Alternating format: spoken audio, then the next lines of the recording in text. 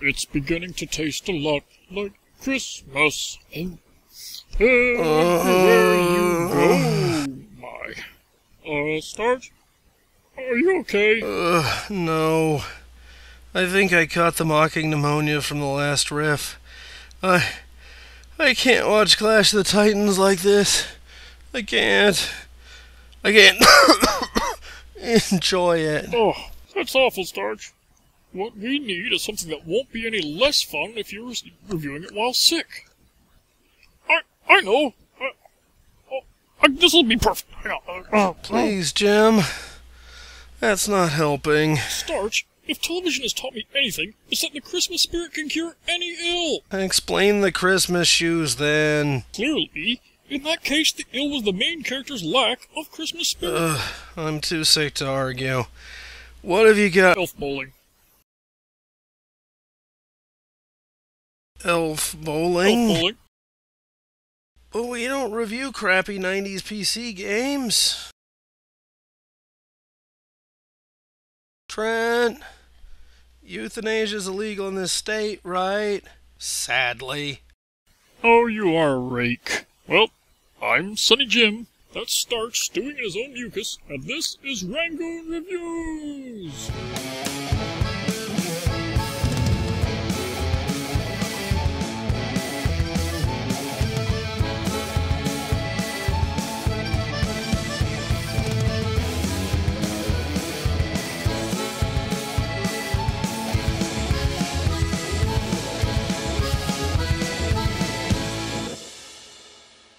Well, this is a thing that apparently exists. So here's some background. Elf bowling was a very brief internet phenomenon in 1999, back when Joe Cartoon was a thing. Remember that? Of course not. Fun fact, subtlety wasn't allowed on the internet until 2006. The basic upshot of this game is that the elves have gone on strike, so Santa decides to respond by murdering them by the score, ho-ho-hoing the entire time. Stir in some weak-sauce voice-modulated insults, dated pop culture non-sequiturs, and a dash of fart noises to get a game that's far dumber than it sounds, and 7 sequels. The port of the first 2 Elf bowling games for the Nintendo DS is one of the lowest-rated games in history. Mull that over with your wine. But we're here to talk about a movie, so... So you think you know how Santa Claus became Father Christmas, eh? Well, think again. It's a Kris Kringle cliche. Strap in, kids. We open with a gang of smelly pirates who steal toys and then resell them. So, a step above Hot Wheels collectors. Pull it down, you stinking swabs! So... Santa was a pirate. That's, Not totally without historical precedent. What? Turns out that the historical Saint Nicholas is the patron saint of children, sailors, thieves, archers, and pawnbrokers, amongst many others. Combine thieves with sailors and you get pirates. Also, there's a weird story about how Saint Nicholas appeared to a crew of pirates and told them to steal and move his relics, so they wouldn't be there when Mira was invaded by the Turks. Well, that was highly informative.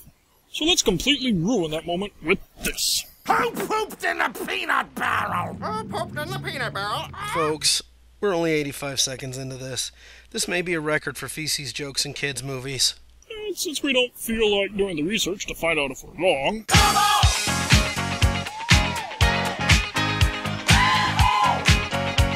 Turns out, Santa's not all he currently appears to be.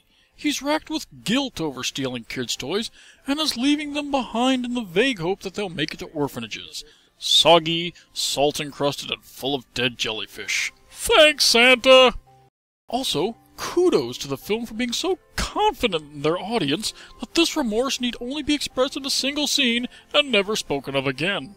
And of course, Santa's an avid bowler, and forces his crew to join him in the games. The winner taking gold from the losers. Time for bowling on the main deck. Don't forget to grab your balls. 3 minutes and 9 seconds. Turns out Santa's Weasley half-brother Dingle Kringle, voiced by the always amusing Tom Kenny, has screwed with the score to make Santa win. He cooked the books! Dingle cooked the book! The crew is none too happy, and the dueling brothers are tossed overboard, where they instantly freeze into blocks of ice. So, they're dead now, right? Is the movie over? Can I go back to sleep? Maybe they'll get picked up by S.H.I.E.L.D. Oh, I see, in case we confused it with all the other elf bowling movies out there. The two wash ashore where they're discovered by a group of elves, at which point the hideousness of the character models really shines. They're all... Look at that. Everyone's got this hideous porous texture. I'm guessing this is an attempt to make it look like claymation, but the result is more like some hideous flesh golem. Still, they're less creepy than the kids from Polar Express. Santa and Dingle are freed by the head elf Lex, who has a magic ball that does pretty much whatever the plot requires. Huh. The elves have a legend that someone named Whitebeard will lead them. This will not come up again. Like so much in this movie, it's a flimsy excuse to drag the plot along and then be immediately discarded. Santa gets Dingle to shut the hell up for a few moments, and the elves take them to their factory where they make doodle bobbins. Doodle bobbins are Toys. Of course the elves who speak perfect modern English in every other regard would have a different, complicated name for toys. Why the hell wouldn't they? Lex explains that all they do is make toys, play with them for a little bit, and then shove them into storage caves, never to be touched again. So what exactly is the point of... Oh. Dingle, ever the idiot, lunges for Lex's magic ball. A phrase I never want to say again. There's a struggle, and finally we have a justification for the title. It's me favorite game, lad. Bowling. Elf bowling, that is. Whitebeard's favorite game is elf bowling! You shattered our ankles! Hooray! See? It's not cruel. They like it. The elves aren't being abused. They're just hardcore S&M freaks. This is much more kid-friendly. And now, something we cannot even quip on, and must present as is. Can I interest you in some hot mittens? They just fill up the truck. Beat it! How about some smoked anchovies? Strip pinochle. Oh, now you're talking, Bernie. You can give away the toys we make to children every day of the week. Nah, too much work. Besides, if them little darlings, got free toys all the time, they'd be spoiled silly. How about you just give them the toys on one special day of the year? Really? This is your reason for the season? Forget the veneration of the birth of the Christ child, or the commercially reappropriated Saturnalia. I totally buy the elfish version of Storage Wars. Oh, it gets better. Only work one day a year? Plus a few parades and mall openings. But the bottom line is, you got free room and board. And that's the story of Christmas, kids. Hand-me-downs delivered by a violent thief trying to get out of real work. Just like when you visit that one weird uncle's place. Merry Christmas! But in the spirit of the holidays, let us forgive and find some good in this. Oi. For every white-bearded elf guy, there are just as many females and elves of color. Casual diversity is a positive thing to show to kids, ultimately leading to a better understanding and respect for all people. First, there's Rebel, who's in charge of packaging. Yo, when the presents need wrapping, I'm the one make it happen. My feet start tapping, my hands keep a-clapping. In times like these, one must turn to the words of a far wiser man than I. No! Thank God for beef indeed. Lex uses that magic ball he stores in his ass to make Santa a sleigh and reindeer, adding create new life to its list of magic plot-convenient powers. Okay, moving on. Do you hate holiday music? Well, you're about to. But never fear, for I have the solution to all these woes. A formalized agreement. Yes, it's a holiday song about unions, bargaining contractual obligations. If the elves aren't happy, they go on strike. I don't know, seems you could keep these prize winners happy just by dangling some keys in front of them. I mean, look at this. What is with these elves? Most of the elves are so inbred they don't even survive a common cold. So after the little ditty about needing a contract in order to continue doing the thing they've been doing of their own free will for untold years before, the now magically immortal Santa begins his job of delivering used goods across the planet. On my doctor's advice, I will not spend 20 minutes ranting about the anachronistic nature of all of this going down in the 7th century. But Dingle is still being a total Wait one damn minute. Rewind that. Stop. Right there. That's the Spanish Inquisition. Well, that's an organization whose presence I hadn't foreseen. Are they... They have a guy on the wheel. They're torturing him. We have a picture of Santa Claus cheerfully giving presents to one of the most reprehensible groups in history while they are in the middle of torturing somebody. That Santa's a real bastard! Wait, we just used one of our own videos as a cutaway gag. Can we do that? Yes?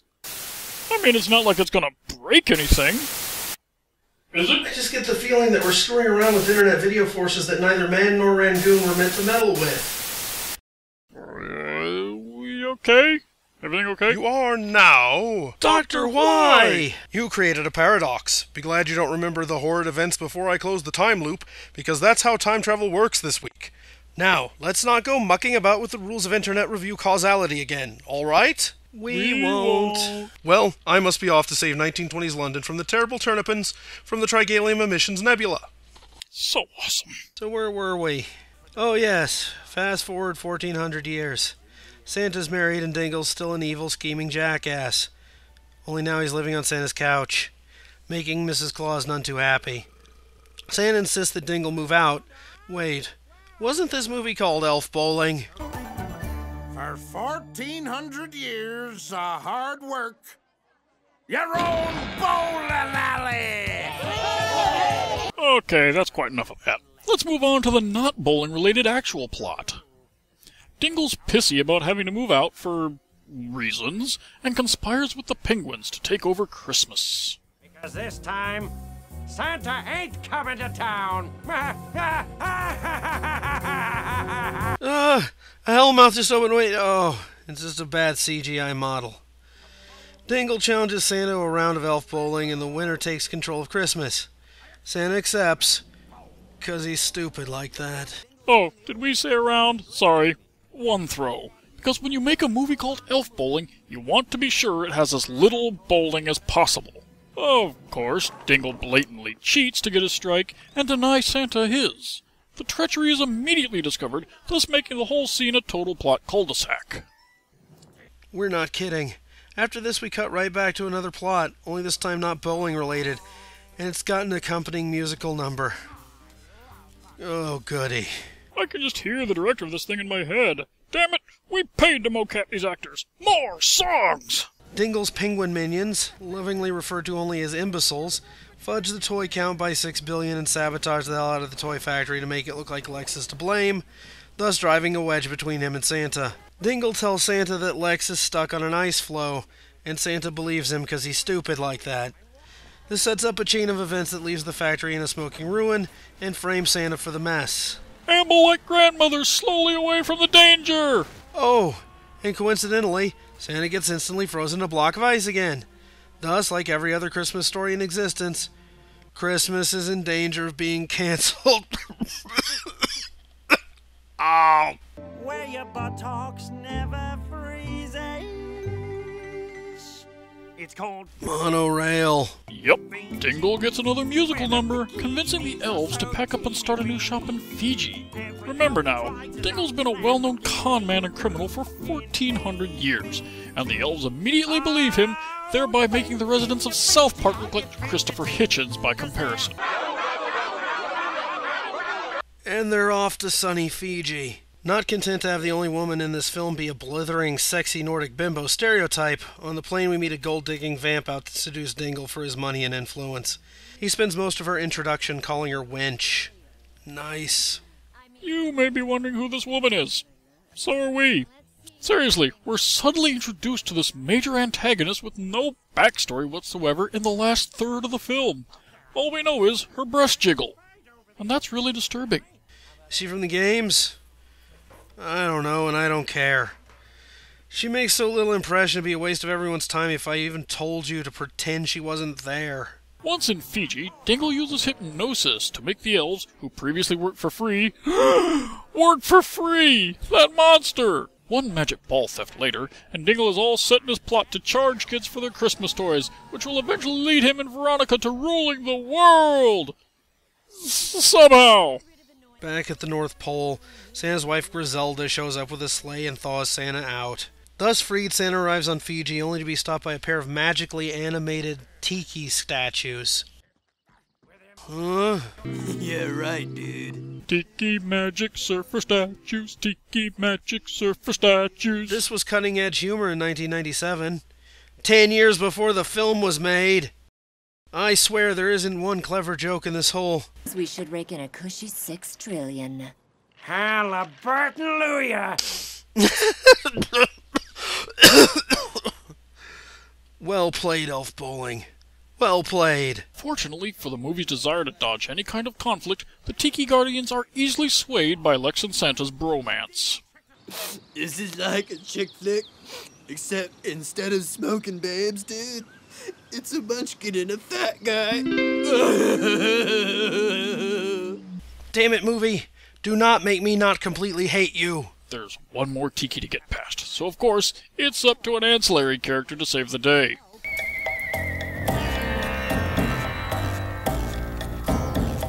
This is some really weird shit.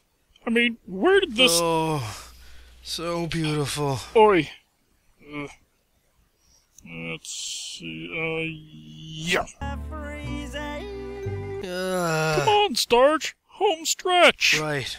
Sorry. Inside the sweatshop, Lex literally stumbles onto the only way to dehypnotize the elves. And once again, Santa contributes nothing to the resolution of the plot. Huzzah! Bleep am I? Yeah, and what the bleep's happening? Huh, how come my underwear's on backwards? Moving on quickly. Why, if it isn't the First Lady of Christmas. How about if I kick your butt and take your job, okay? Oh man, I love this scene. Really, Jim? Catfighting? What are you, 14? Oh, wait for it. Wait for it. Why, this is the most delicious strudel I've ever tasted. It's so beautiful. I haven't been this choked up since Batman defeated Catman with Hostess cupcakes. Dingle takes off with the toys and ore, but Santa has actually decided to try for some plot advancement. This action means squat because once again Lex does the actual work using his newly found not needing orb Jedi powers. And before you go thinking that the ball was actually a powerless talisman or focus, nope. Remember, Dingle used it to great effect, blasting people and animating tiki heads to fight Santa. Lex just has magic powers too, because the plot needed him too. Okay, this is weird. He should have popped up by now. Where is he? Yes, well, fine. I am Zeus! Blah, blah, blah, blah, blah. Plot resolved. Now go away. I'm busy. Well, I could have gone my whole life without seeing that. Santa catches his brother before he can plummet to his death, and the movie forms a Mobius strip. I'm making a second public challenge. Listen up, you swabs! Dingle demands a rematch. I propose Santa and me bowl for Christmas again. Again, Santa accepts either because he's an idiot or because the film needs padding. Again, there's cheating that is revealed within seconds by somebody else, again making Santa's actions utterly meaningless, and the day is saved again with no one growing or learning anything at all. Santa and Lex fly off to save Christmas, giving a flyby to the North Pole to fix it all up, which they could have done in the first place, but we had a tropical vacation theme from the games to cram in here. Lex, you did it! All right! Man, we could use that in Detroit. No, bad movie. You go sit in the corner and think about what you've done. And thus, this movie called Elf Bowling ends its 70-minute runtime, containing only about 7 minutes of anything you could charitably call elf bowling. So, Elf Bowling the movie. What can you say? For a movie called Elf Bowling, this thing has, and I apologize in advance, no balls. If they'd ramped up the crudeness and made a dumb robot chicken-esque mean-spirited counterpoint to the traditional Christmas treacle, it could have at least been a guilty pleasure. On top of that, the pacing is awful. The whole thing feels more like someone made a bunch of silly bumpers to run between Christmas films on a cable marathon and sewed them together haphazardly. It's an amazing lack of effort with so little payoff. The result is Metamucil. It passes through you completely undigested. Compare this to Pinocchio 3000. That movie had a $20 million production budget and one of the most simple yet important moral messages at its core, and was based on one of the most beloved of all fairy tales. So it had a long way to fall, and fall far it did. But this little holiday loaf was squeezed out in a mere 6 mil and doesn't even try to have a moral message. It was based on a game series that thought Show Me the Money was the height of hilarity. Expectations were rock bottom, and it did just enough to meet them. It won by not trying. A truly American film when you get down to it. This movie cost $5 to own on DVD. Was it worth it? Every time my attention wandered, I kept imagining Dingle's dialogue was coming out of the Ice King, which made it tolerable. If it somehow comes on TV, use it to dodge It's a Wonderful Life. The irony value and sheer what the is worth, I'd say, about $3.50. I said, damn it, monster, you stop bugging my children now. We work for our money in this house. You did that on purpose. Good job. $5 is a bit much by yourself, even with Tom Kenny. But for a group thing, if everyone enjoys throwing riffs at the screen and chips in $1 for the experience, then yeah, worth the purchase and a spot on your Cheeses of Cinema DVD shelf. Okay, yeah, I feel a little better. Was it? Feet a cold, stupid a fever. At any rate, looks like this is the last video of the year. It's been great, everyone. Thanks to all of our viewers. We'd like to get you all presents, but we're broke as hell. Speaking of, Jim, did you get that package? Yup. And I hope I got yours too, or else this sketch is boned. Well, these are pills. Hey, Zerplexafan. This will help me with my crippling phobia of Velcro. Jim, I don't know what to say. Hey, I got a great deal. Buy 2 antipsychotics, and you get a stimulant of your choice free. This is... wow. Open yours before I cry. Yeah, there's stuff for that in there, too. Just open it. Starch, is this a jar of turkey fat? Peacock, actually. I got you a 5-year subscription to the Fat of the Month Club. Every year they send you a new exotic fat. Next month is kangaroo, followed by bandersnatch. Happy holidays, everyone. Oh, I just got a message from old Saint Nick way up in Christmas land. And he says the toys for good girls and boys are being made as planned. There's a truck for little Billy and a dolly for Molly, dear. But you ain't getting diddly squat, 'cause you're really messed up this year. No, you ain't getting diddly squat, 'cause you're really messed up this year.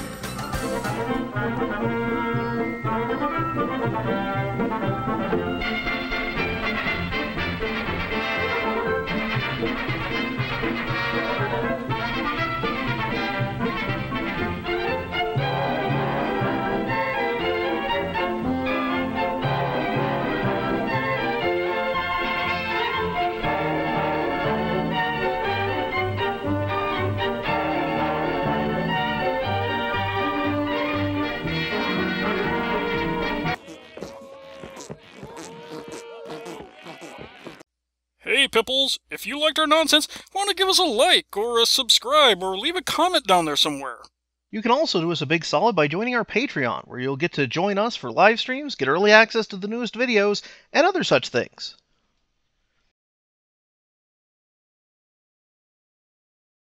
Geek Vision.